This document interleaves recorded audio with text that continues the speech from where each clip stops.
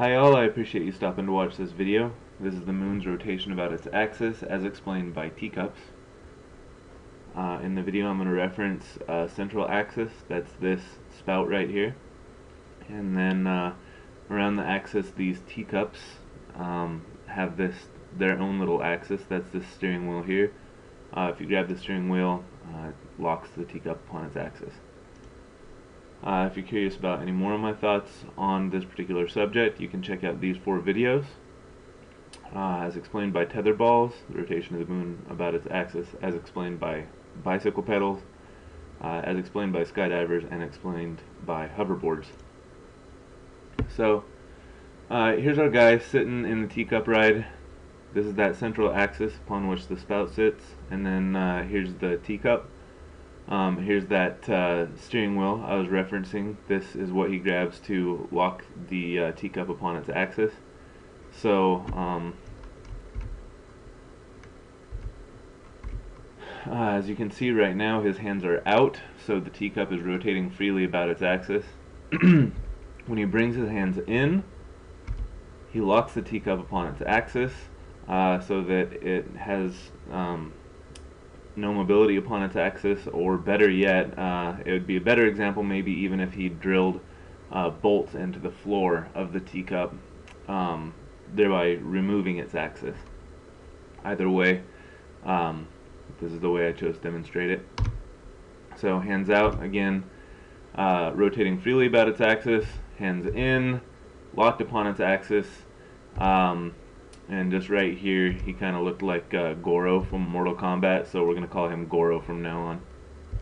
Alright, so here he goes around the ride. He's going to take a quarter turn, holding the steering wheel, locked in place on its axis, and round he goes, and he's still looking at that center spout.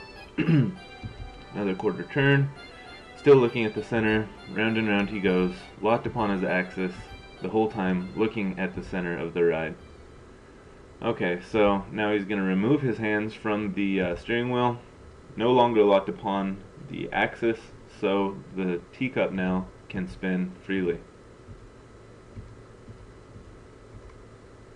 So he's going to take a quarter turn here with the teacup not locked upon its axis, and I chose to show it where he's facing this way, but really he could be facing any which way, right? That's kind of the whole point of the ride, is that he could be facing any which way.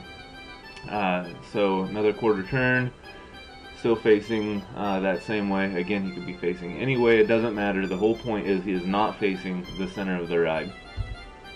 So here he goes around and around. And as you can see, because the teacup is not locked upon its axis, he could be facing any which way. So, as you can have probably imagined, I was referencing the center spout as the Earth. I want to make it clear that I'm not saying that the Earth itself is the center axis. I'm saying that the center axis of the Earth is the center axis. So, that is our center spout, and again, as you imagine, the teacup is our moon. So if you can imagine Goro sitting inside the moon, able to lock down on an imaginary axis, that's what I'm trying to demonstrate here. So, and the whole point of this is we always see the man on the moon, and the question is, why do we always see only one side of the moon? Wouldn't we see all sides of the moon? And this is demonstrating why that does not happen. So Goro is not locked upon his axis. He has not grabbed that center axis of the moon to lock it in place, and the people on Earth are freaking out right now because they're seeing a side of the moon they've never seen before, and that's because the moon is not locked upon its axis. I also wanted to note that the Earth is still spinning. 2 different things can rotate on the same axis, and if you don't believe me, look no further than your wristwatch. Your wristwatch. Now here we've got the center axis, and around it there are 3 different things rotating, all at different rates, but all upon the same center axis. So around and around Goro goes. So some of you right now are saying, wait a second, he could be facing that center the entire time, even if he's not locked upon his axis. And you're absolutely right, but really, what you're saying is that just by pure happenstance, by pure odds, that happens, and it happens every single time it goes around. That seems a little far-fetched to me, but what seems even more far-fetched is that this is fairly commonplace in the galaxy. In fact, we expect moons to do this as they lose their own energy.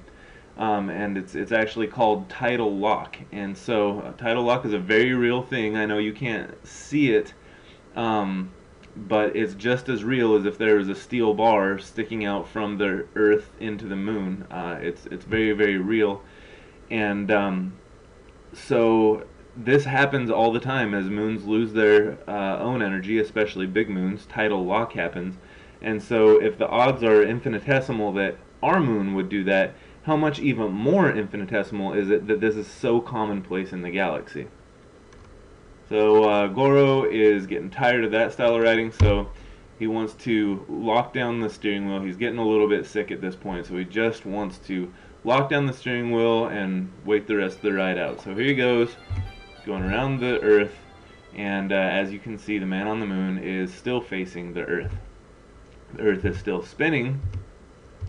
We're going to put a little man out there in the middle of the ocean just to show that when the two kind of cross paths, he will in fact be looking at the man on the moon. Alright, and our ride is about to come to a stop. Goro had so much fun showing that the moon in fact mimics the teacup that does not rotate upon its own axis. But he does not like spinny rides, so he's feeling super duper sick, and so it's time to end this video. I would like it if you went and watched my other videos on this subject, as explained by tetherballs, as explained by bicycle pedals, as explained by skydivers. I have to thank a YouTube user for this one. It's a great analogy. And then as explained by hoverboards. This one might be my favorite because every time I talk about this with somebody, they always use the same example of one person standing in a center and the other person standing a few feet out from them and going around them the whole time facing the person in the inside. And this video was made to show why I think that analogy is bunk and why it doesn't make sense, and it's certainly not an apples to apples comparison.